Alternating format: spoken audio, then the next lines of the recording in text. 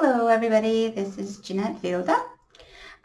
Today I've got a journal for Ephemera's Vintage Garden using her vintage postcards, the pink and the purple, as well as the vintage linens, the vintage hankies pink and purple, and also the antique dress cuffs.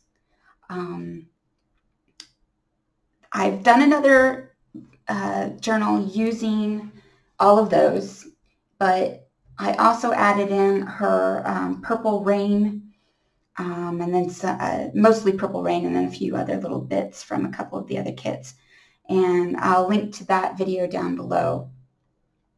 But this one, what I wanted to do was show that you can use those completely. So there is absolutely nothing else in this journal except those, that's five kits.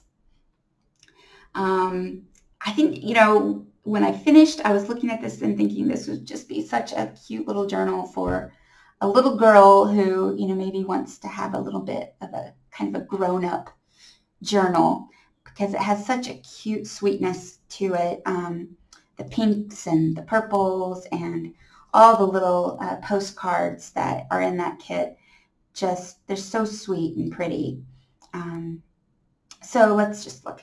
So what I did was, this one is, again, the signatures are stitched, and then they're put into place with the sari ribbon.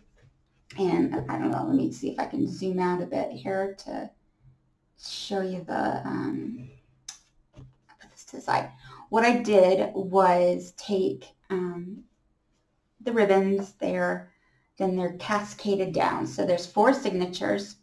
So I put the, one bow on the top, and then slightly down, and then all the way down. So actually the opposite way. It just makes a nice little fun thing on the side there. So I know, so this is very pale pinks, and I had been waiting on this sari silk, and I kind of thought it was a little bit lighter than it is. But you know what? I think this bright pink just accents the nice light pink really, really well. It just makes it really cute. And again, it just adds to that kind of little girl feel to it. Zoom back in here a bit. The cover is one of the postcards from the pink postcards. And like I like to do, they're dimensioned. I don't know if you can see, in real life, again, it looks, it's the one problem with the pictures is that you can't really see how neat the 3D looks as you can when it's in real life. And then I have these really great silver corners. And to tell you the truth, these have been in my stash for so long, I do not remember where they were from. Probably, I think it was just a store around here. But they looked really nice. Kind of mimics what's on the postcard. Let's see, moving inside.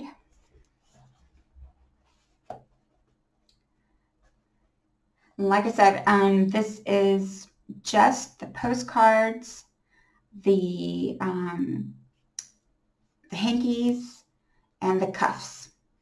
There are a few book pages, so some vintage book pages that I had, and that's it. So it's just those kits and then some book pages. And one of the things I did was I found a lot of really great quotes about hankies, because this is the hanky collection. So they're really cute, and they're spread out throughout the book. On the first page, I just kind of left it blank, did 3D, and this art, it's obviously taken from this postcard, and just kind of popped up a couple of them, and they look really cute. And so you can put a nice picture here, and it becomes almost like a little frame. And then over here, we have a little pull out. This is another one of the postcards. And this is one of the postcards, again, with just the middle cut out, made into a nice little frame. And let's slides in there. And you can then, you know, if you want, turn it over, put an image in there, slide it back in, and you've got a nice little frame for the image. And slides back in there. Okay, and this is one of the hanky pages. One thing I did do throughout here, I did not fill this up with ephemera. It has a lot of the postcards, pretty much just the postcards. I did do some things to the postcards and made some of them into little tags, that kind of thing, but it's mostly just, you know, I have lots of pockets, but not all filled up. I've made a lot of journals for my nieces, and they really like filling them up. So I think what I would do if, is I'm going to make a little envelope with a lot of the little pieces, some of the postcards, all the little fussy cutted images that I didn't put into the book, and then you would give that to whoever gets the journal, and they could decorate it and make their own stuff, and then they have plenty of room. And another thing I wanted was plenty of room to add what you wanted, to journal, put pictures in, all that kind of thing. So it's not, you know, chock full of ephemera. It's just, you know, nice little decorations so that they can add what they want. And so here we have these are the cuffs. And it's so interesting to me I would never have thought of this, using cuffs and then using them for little pockets. So this is a fussy cut from one of the postcards, and then the two cuffs layered on top of each other to make a pocket. And while I'm looking at this, I'm going to say that this is version 2 of this journal. I saw a comment in one of the pages saying that, you know, they'd done a journal and then kind of threw it away. And I kind of hit that same thing. I had made this journal and I was pretty much ready, had it stitched up, and went off to vacation, came back and hated it. It just didn't look right. It didn't have the right feel, and it was so pale. I think what I did was I had taken this paper that I used to print this, and I had spritzed it with some pinks and some shimmers, put it together, and as you can see here, this ink is not the same color as this ink. It's slightly paler, and so I had used, I think it was a nice pink and purple, which is why this postcard here has a purple edge to it. But everything looked so pale and washed out. So I almost pitched the whole thing, and I was like, that's crazy. I took it apart and figured out that instead I wanted to use this nice deep pink to accent everything, and changed my ink. And I don't remember which ink I ended up using. I have 4 favorites, so I never remember which one. But those pages that I did with the spritz won't go to waste. I kept all of those. They'll just look much better in another project. And so some of the ephemera that I had created didn't fit anymore, and so again, just put it to the side, use it for another project.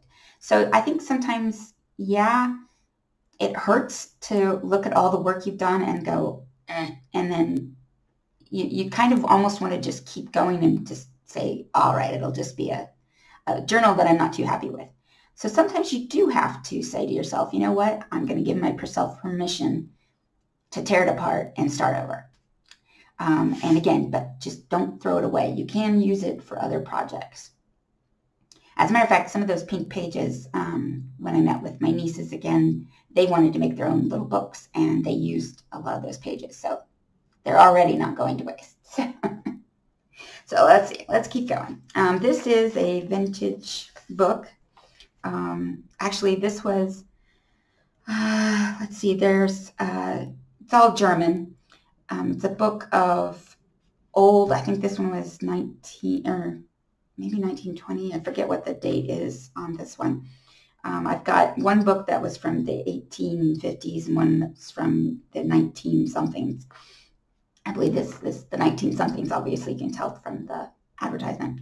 And it's just a book of newspapers, so old newspapers, and they've collated it into a book. And so this is one of those pages.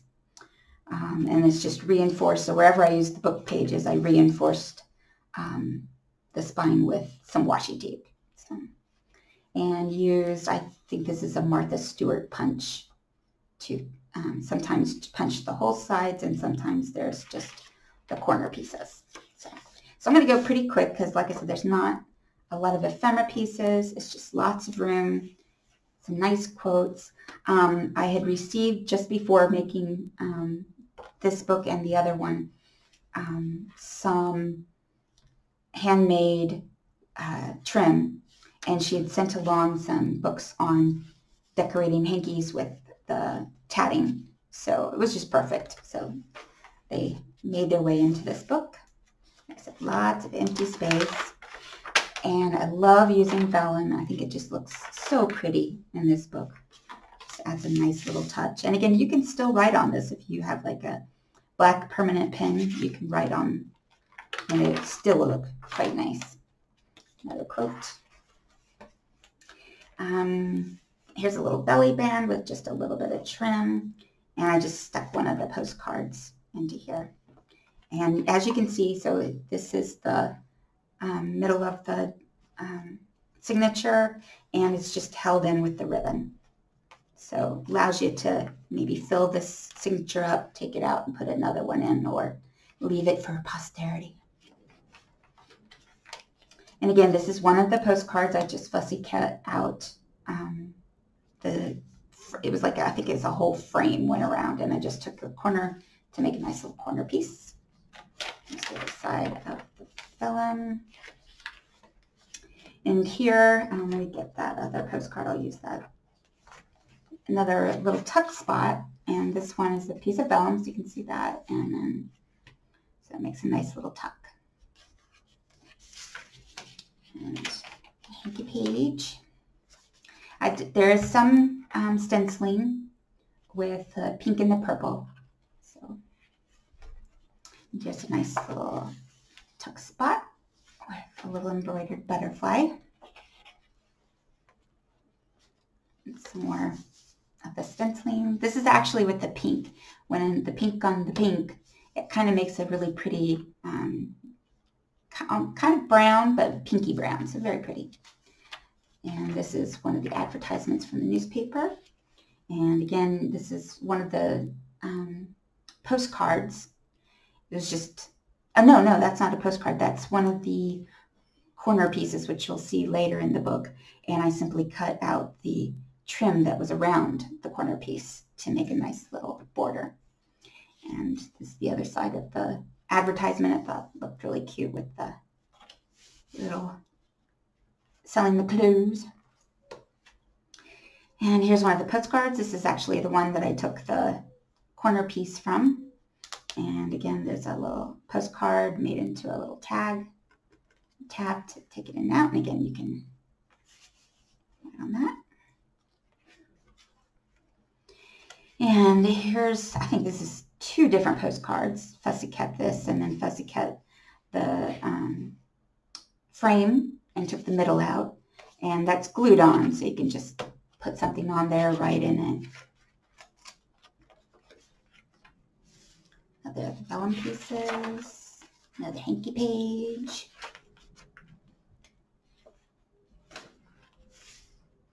Another hanky page. And I love these postcards. I mean, you can, as you can see, they really lend themselves to making little frames out of them. And then nothing goes to waste. So if I'm taking this one out, I would fussy cut out this middle piece first, and then cut out my frame, and you get 2 for the price of 1. Actually, that would be 3 for the price of 1 because you have the whole and then the 2 pieces. So they make really nice little frames. The thinner ones I like to glue down simply because this makes it difficult to get things in and out. You don't want to tear it up. But it still looks really cute, and you can still put something in the middle there. And that's another piece from one of the other. I think that might be one of the corner pieces, which, like I said, well, is later in the book. Some of these are a little busy, and I wanted to make sure there's plenty of journaling spots. So what I did was print this page, but paler, so lighter printing, and then, you know, it lines up quite nicely and just gives you a nice little spot for some journaling. This is one of the cuffs made into a little tuck spot for one of the postcards. Pink page.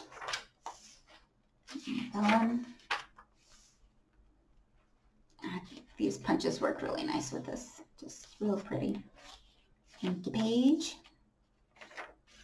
Piece of the vellum, and here's another postcard turned into a frame. This time I used this page, and again when it was pale, and then just turned it into a little tag that slides in there.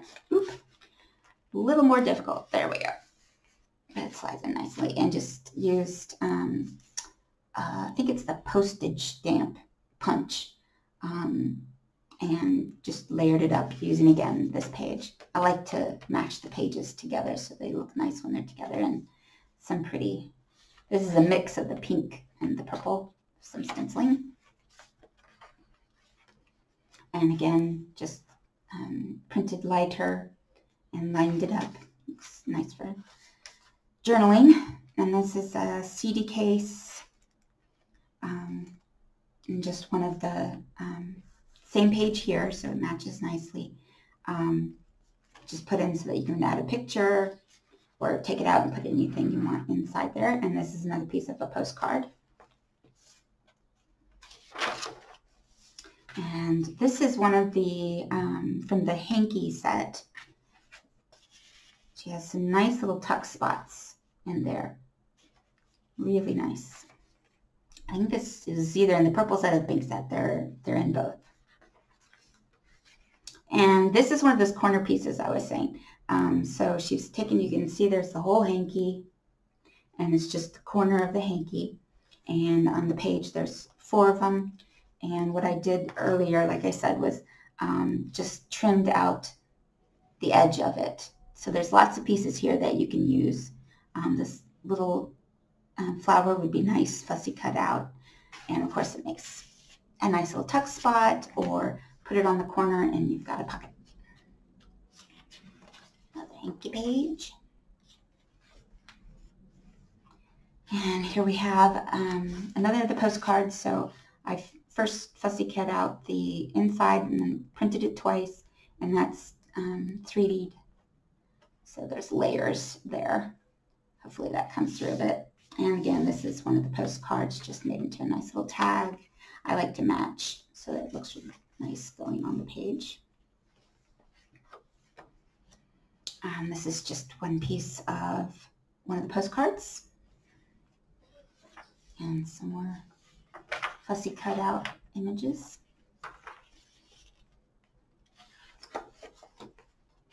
So here's those corner pieces. I printed one on normal paper and then the other one onto the vellum. And this one, actually, I think this one is the straight pieces, like this. And so this was straight like this, and I cut it in half. That gives me these 2 pieces. And this is one of the corner pieces, and I just cut it and put it on the 2 pages so that you have a nice middle piece there. And so this creates 2 sets of pockets on both sides. And I just put one of the postcards in there. And then here is one of the cuffs with some fussy cut roses and some stenciling. And this is one of the postcards.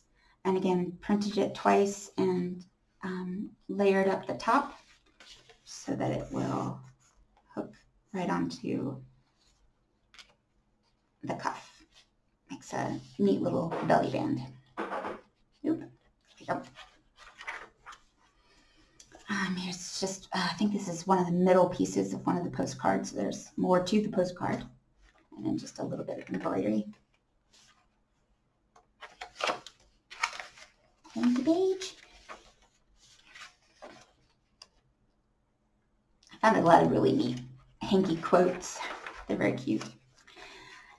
This is one of the postcards, and again, 3D'd up. There's lots of layers, and then just made it into a little pocket for one of the postcards. Oh, I forgot this one. When I was putting this together, I forgot about that.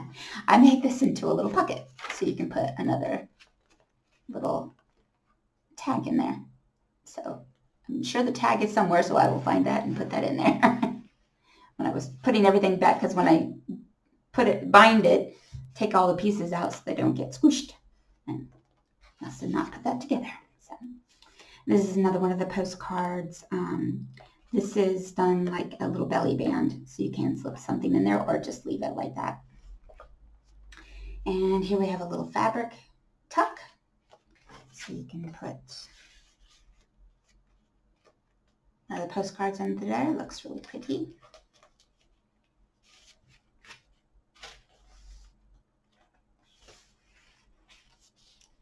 Another vellum piece. Let's do one of the newspaper pages. And here, this postcard made a little flap with a magnet, which allows you to put any kind of ephemera in there, and it holds it nicely in there.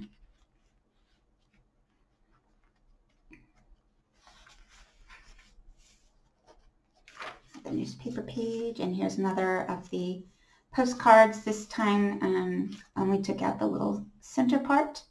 This is layered on a piece of vellum, so there are 2 pockets here. So you can put it here and use the vellum to kind of give a dusty look, or put it into the behind the and it's a little bit of a tighter squeeze. It's easier when I'm going this way. Upside down, it's not as easy. And that tucks in nicely in there. And then you have the brighter image, so you can do it both ways. Some more fussy cut images. This one again is glued down, so you can put a little image in there or write in it. Another one of the quotes. And here's another postcard. This one is layered again, so you could have a tuck here and you have the pocket here. This is actually the postcard from earlier. Okay, much earlier, so I won't find it. But made into a nice little tag.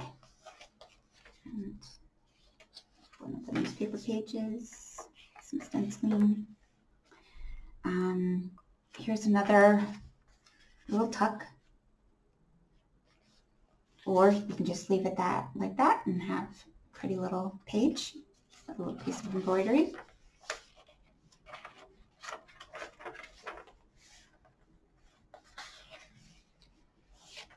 Another trimmed out piece made into a little frame. And that's the end. And then this is another piece of fuzzy cut from one of the postcards, and lots of room to put a nice image or write. So that is the complete journal.